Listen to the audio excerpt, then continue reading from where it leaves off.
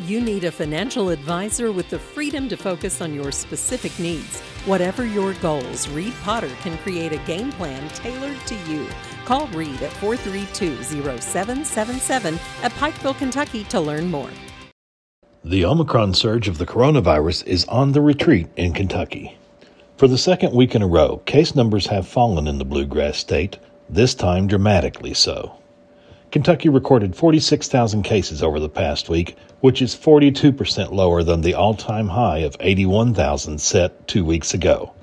However, it is still 50% higher than the previous record set during the Delta surge back in September. Let me give just a little bit of caution on this. Yes, we are really excited about the trajectory of cases, but remember, this is the 5th highest week in our entire COVID experience. So while we are moving in the right direction, there is still a whole lot of virus out there. So we'd ask people to continue to be careful. The next couple of weeks, the next month, we may see really serious reductions, which would be wonderful, which might get us to a place that we would all be excited about. The governor also announced a new program to help with pandemic hardships, this time targeting homeowners.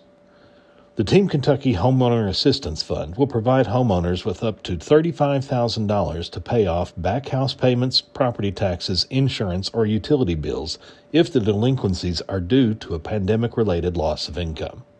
If approved, the money will not be paid to the homeowner, but instead go directly to whichever entities are owed money. We want to make sure that we help as many of you out there as possible.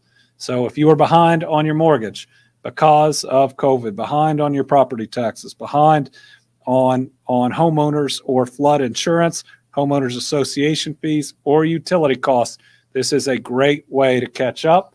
Go to the website and apply. Beshear also offered some tips to prevent Super Bowl parties from becoming super spreader events. Those tips include staying home if you are sick, getting vaccinated and boosted, getting tested before the big game, wearing masks if not everyone is vaccinated, and keeping crowd sizes small.